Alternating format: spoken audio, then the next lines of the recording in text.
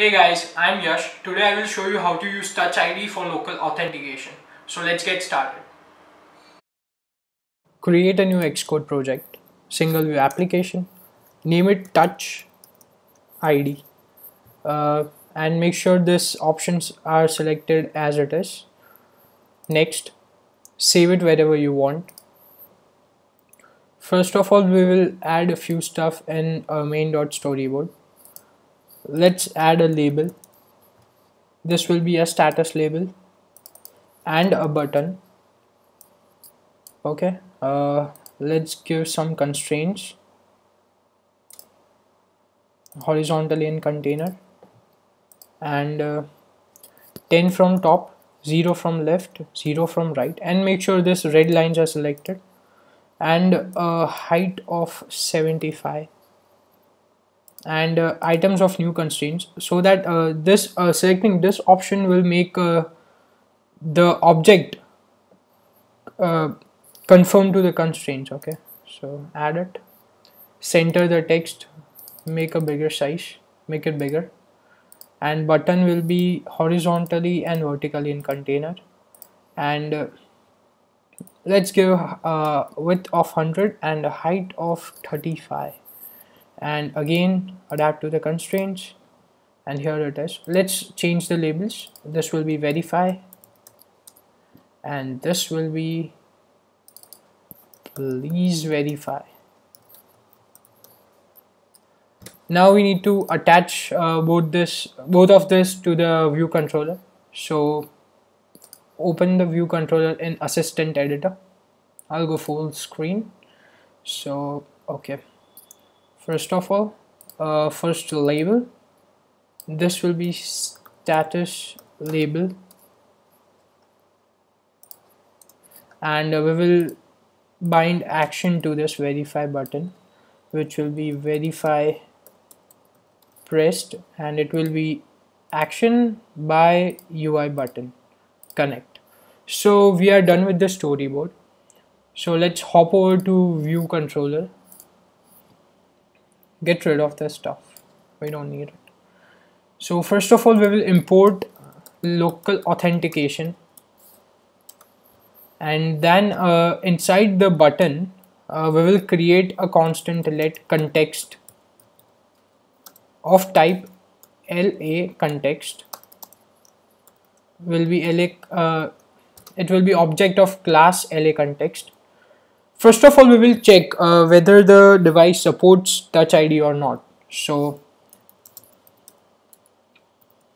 check Touch ID supported or not. Okay, so if context dot can evaluate policy, policy is an enum, so press dot and you will get two options. We will select device owner authentication with biometrics. Biometrics is the Touch ID. Okay, and error will be nil.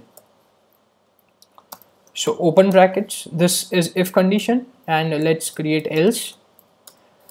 See if it's not supporting biometrics, so we will change the status label dot text equals to device don't support Touch ID. Okay, and inside this if condition, now if it supports, what we will do is we will do context dot evaluate policy, so it will prompt us for using Touch ID.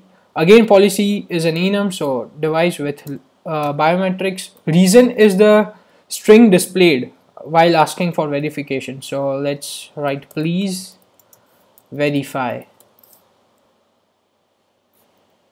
yourself, and the reply is a closure, so press enter, and we will get first is a boolean, so it will be is successful, and error will be error, and the code will be if is successful.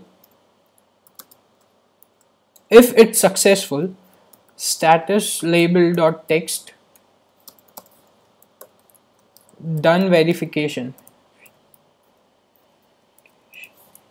and else status label dot text will be failure. So yeah, we are done with the project. Now let's try to run it in a simulator. So select iPhone 6. Okay, we have error. Okay, we are using it inside the closure, so it will be self dot status label and again self dot status label. Now let's run it. Okay, let's try to run in a simulator. Let's see what happens. So here is the simulator. I'll make it bigger. Okay, now when I press verify, it shows device don't support Touch ID because it's a simulator. Hey guys, I'm recording my iPhone 6 screen right now. I have deployed Touch ID app to my iPhone, so I will open the app which is asking us to please verify. I will press verify button. It is showing touch please verify yourself message, so I will place my thumb. So after it's done, it will take a bit of time, a delay to display this to change the status. Now as you may see, it is showing done verification. So thank you guys, keep watching.